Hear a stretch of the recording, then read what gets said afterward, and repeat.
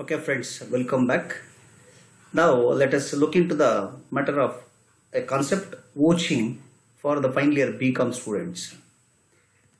Vouching is a very important concept for every auditor,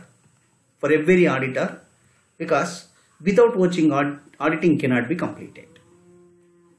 Okay, then before going to vouching, what is a voucher? We have to see the meaning of what is a voucher. It is a documentary evidence in support of transactions entered in the books of accounts. What we have entered in the books of accounts, that should be entered with the support of one voucher, one receipt. So it is a written document of certain expenditures or disbursement or completed transactions in support of an entry made in the books of accounts. Okay. Then what constitutes voucher? Means what are all the types of vouchers we can. There are some examples of vouchers. These are the examples: a bill, a receipt, an invoice, a cash memo, goods received note, salaries and wages sheets prepared by the organization people, HR manager, goods inward and outward register, stores records, counterfoil of checkbook in the banks, counterfoil of a pay slip book or a bank statement, bank passbook, etc. Okay. What makes a valid voucher? Which voucher is said to be a good voucher or valid voucher? Legally it is valid. Means we have to find out certain factors, whether the factors are there in the vouchers. So these are the factors. Number one is a voucher should have a serial number. From the beginning of the year, any financial year, they should give numbers to the vouchers 1, 2, 3, 4, 5. There should be a date of the occurrence of that particular transaction. The name of the party, then the address of that party, then amount of that voucher. For which amount? What is the amount? Particulars, what is the item? What is its quantity? What is its rate? Everything. Then approval and signature. If a voucher is to be created, one particular authorized person or responsible officer should approve and give permission, and he has to keep the signature for that voucher. Then it becomes valid voucher. It should have a revenue stamp. Certain times a revenue stamp may not be used, but it is necessary for certain transactions. Continuous vouching. The voucher should be considered for continuous vouching. If not, it is not a valid voucher. Then cancelling the voucher. Certain times voucher may be created but it is not used. Maybe a duplication. Maybe because of duplication of vouchers created for certain times. So therefore it should be cancelled. Then the period of that particular voucher should be belonging to the year of auditing.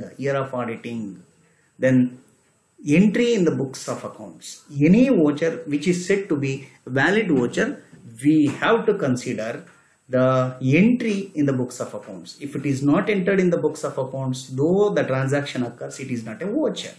Then there are certain missing vouchers. Whenever the auditor asks you, the voucher may not be available. It is called missing voucher. Okay.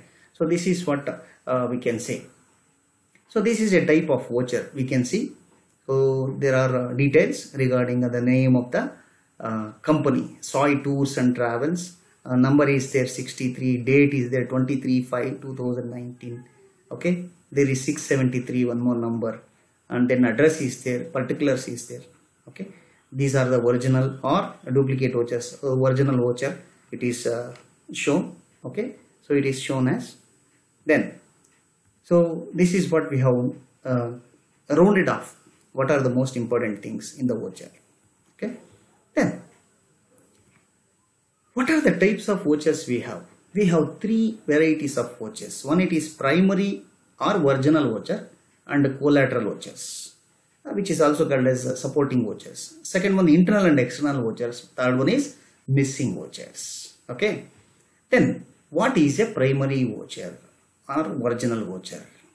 Written evidence in original is said to be the primary voucher. For example, invoice for a purchase or cash receipts. First time what we have created the voucher, it is called original voucher. And what is collateral voucher? When the original voucher is not available, the copies of such evidences are produced in support for the purpose of auditor. Certain time, original voucher may be missing, the auditor asks you, then we can provide the collateral voucher. Such voucher is known as collateral because it is also called as subsidiary voucher. Why? Because it is not original. Examples, Xerox copy or a carbon copy of a demand draft. Certain times we have drawn demand draft in favor of certain customers or in certain suppliers, but that original counterfile is missing, then the Xerox copy can be produced. Then the second one, internal voucher and external vouchers. Which are those? Internal vouchers means the vouchers which is created or originated within the organization. They are called as, whenever we make sales, we can create one sales invoice. When we make a material requisition slip, then it is a original internal voucher. Then external voucher, not within the organization, it is outside the organization created. That voucher is called external. For example, mortgage deed, it is created outside the organization. Then the bank statement, the bank people will provide you. The third one is missing vouchers. Okay, I said, what is missing voucher?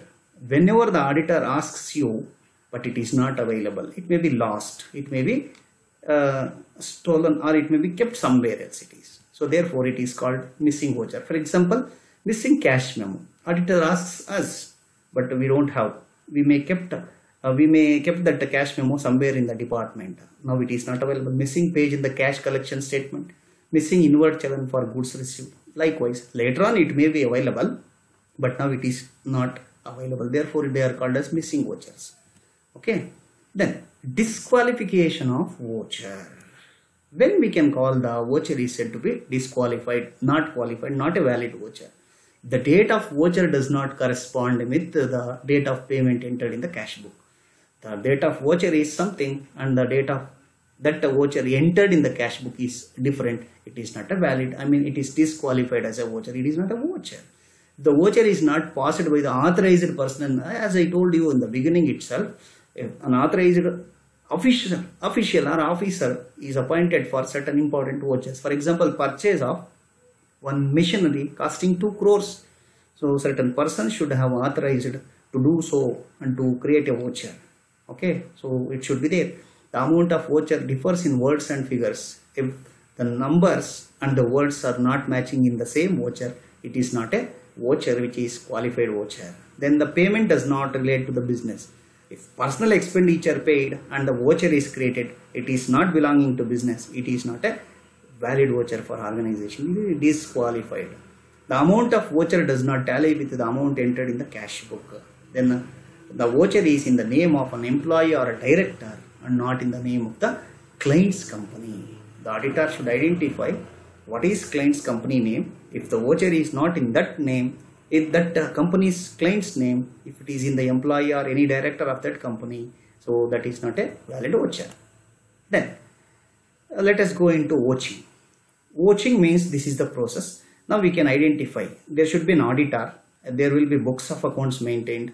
Authenticity is very, very important. Means authorized vouchers, authorized entries made. And documentary evidences must be there. That is, vouchers should be there and it should be examined. This is the process of what we can say vouching. Okay. What is vouching? So as I just identified in the picture, let us see the definition of Dixie. Vouching consists of comparing entries in the books of accounts with the documentary evidences in support thereof. Comparing the entries made in the books with the supportive documentary evidences. That's all. Okay. Then, what is vouching? What is the meaning of vouching? We can simply say like this. Vouching means the examination of documentary evidences in support of entries to establish the arithmetic accuracy in the books of accounts. Or we can also say like this. Vouching means checking of all the transactions recorded in the books of accounts with the supporting documentary evidences. Entries and evidences checking. This process is called vouching. Okay. Then what are the characteristics of vouching? Till now just we know what is voucher, what is the meaning of vouching.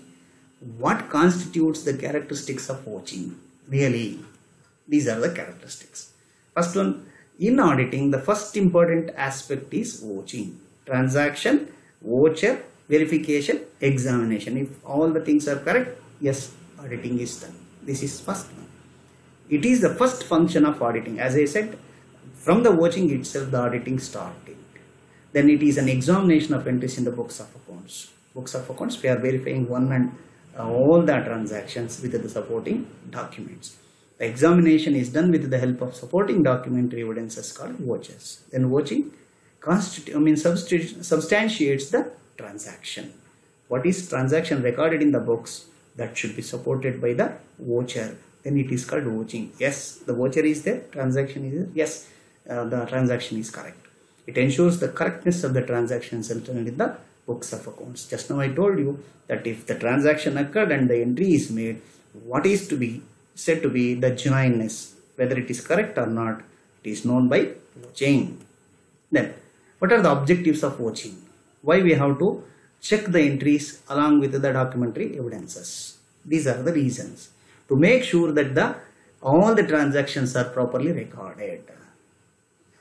Voucher and transactions are checked and said that it is correct. To ensure that the transactions are recorded in accordance with the recognized accounting policies and practices. We have generally accepted accounting principles for accounting purposes, and we have Indian accounting standards.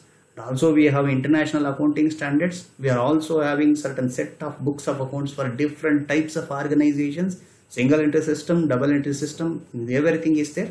Certain books of accounts are to be maintained as per the law. For example, the Companies Act of 1956 says the company's books how it should be recorded. Now it is amended in the year 2013. Like that, the policies and practices should be followed. Whether it is followed or not will be checked by the vouching. To see that entries recorded in books of accounts are supported by documentary evidence. Only transaction, no voucher or no documentary evidence, it is not at all a valid transaction is said to be. Then to confirm that all the transactions are duly authorized by responsible person. From the beginning I am telling you there is authorized person for creation of any voucher and making any transaction. That is the objective. One more objective is to make it sure that the fraudulent transactions are not recorded in the books of accounts. Misappropriation, wantedly committing certain mistakes for the personal benefit, certain entries are recorded in the books of accounts. By vouching, we can eliminate all those transactions. We can find correct entries only with the correct vouchers. To see that all the transactions recorded in the books of accounts are relating to business and actually took place during the relevant period or year. I told you that there is a particular financial year starting from 1st April to 31st March of the next succeeding year, or maybe from 1st January to 31st December of that particular year. The vouchers, the transactions must be matching with that particular relevant year of auditing done by the auditor. The other year's vouchers should not be produced for that particular auditing purpose. Then to see that all the transactions have been classified into revenue and capital and also disclosed in the books of accounts. We have two set of entries. One, it is capital and revenue transactions in the books of accounts. It should not be merged. The capital transactions, that is capital expenditure, capital income or maybe capital loss should be separately shown, and revenue, incomes, expenses, losses should be separately shown. It should be classified and disclosed in the books of accounts in the income statement and balance sheet. To verify that all the recorded transactions are genuine, very important. If the entered transactions are not genuine, that should not be considered for accounting purpose. If it is there, it should be eliminated. Okay. Then, why vouching? What is the importance of vouching? So these are the reasons why we want vouching. As we discussed in the vouching objectives, it says that why we need vouching. Ensures genuineness of the transaction. What is real transaction and what is unreal transaction? If there is a fake transaction recorded in the books of accounts and some money is stolen by the inefficient people in the organization, inefficient clerks, it is identified. Established enables to know transactions, which is the transaction occurred or not occurred in the organization during that particular period. that should be identified by only vouchers and the examination, that is vouching. It helps to know relevance of the transaction. Necessity, relevance, whether the transaction is needed or not, we don't know. We the stakeholders, for example, shareholders or the owners of the companies are spread all over the country or all over the world.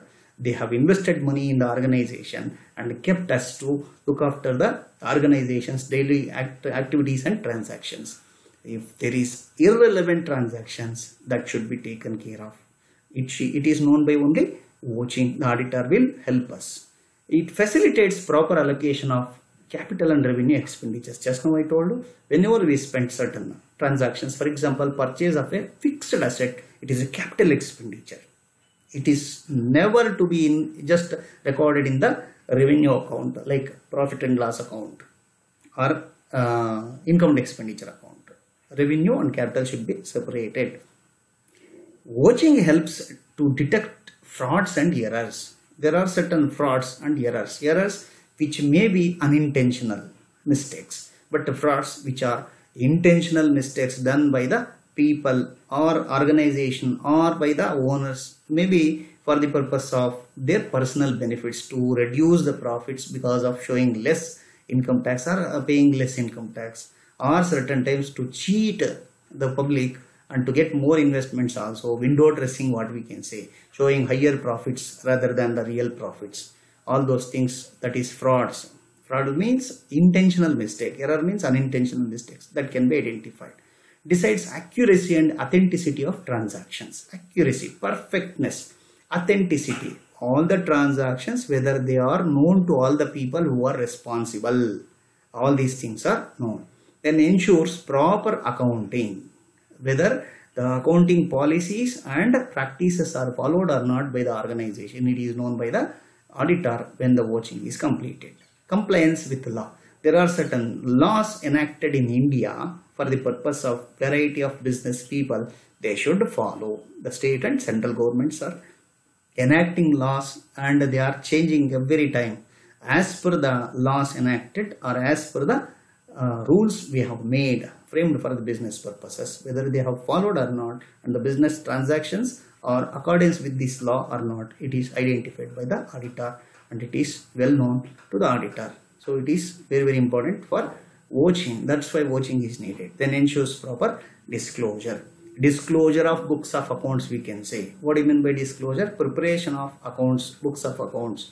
What it is? Preparation of books of accounts in the form of trading account, profit and loss account, balance sheet, a trial balance, maybe certain times preparation of journal entries, ledger, everything. It should be properly prepared by revenue, capital, separation or classification, and showing correct depreciation as per the law, and showing revenue expenses, revenue losses in the revenue account only.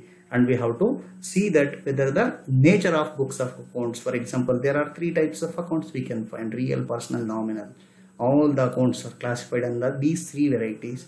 Whether the 3 real accounts, nominal accounts and personal accounts, rules are followed when the accounts are prepared. Everything is known by the auditor by vouching. Okay, so that is how the vouching is to be done. So this is very, very important for the examination point of view, my dear students. Thank you very much for your listening, and watch the video again and again. Get prepared for the examination. Thank you.